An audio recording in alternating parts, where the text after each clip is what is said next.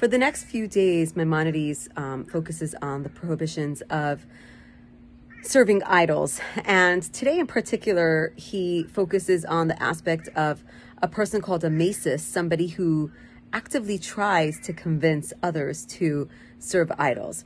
And I was thinking about how, obviously that's not so practical in our day and age, to have people that are trying to convince you to serve idols, because that's not really something that we do. But we are going to be speaking about how that is applicable in our culture today. We're going to leave that for tomorrow. However, I was thinking about how in our society, we do have this idea of a masus, somebody trying to constantly get our attention in so many different ways.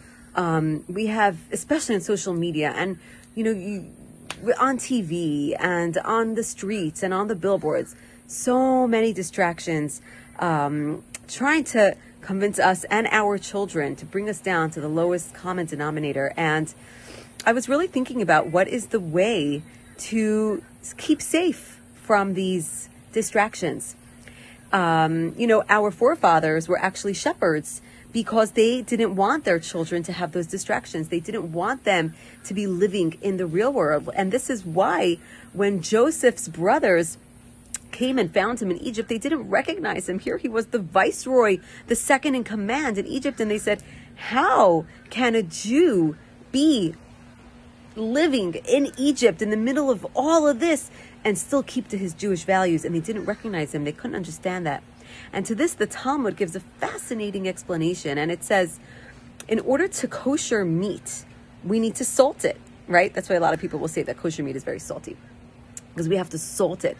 And the question is, and it's salting it because it needs to extract the blood within it, because we know that blood is not kosher. And the question is, well, what is the salt doing? Is it extracting the blood, or is it infusing the meat? And to this, the Talmud answers that because the salt is so busy extracting, it cannot be infusing. It can only be doing one thing at a time.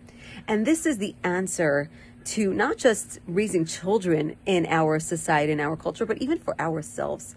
If we are busy being the influencers, as opposed to being the influencees, that is the key. We must always remember that every single one of us is an influencer. Every single one of us has the power to influence others. And let us remember and recognize that superpower within us. Let us make sure that our children are aware of that superpower within them, because so long as they are busy influencing others, there will be no time, there will be no space for them to be influenced.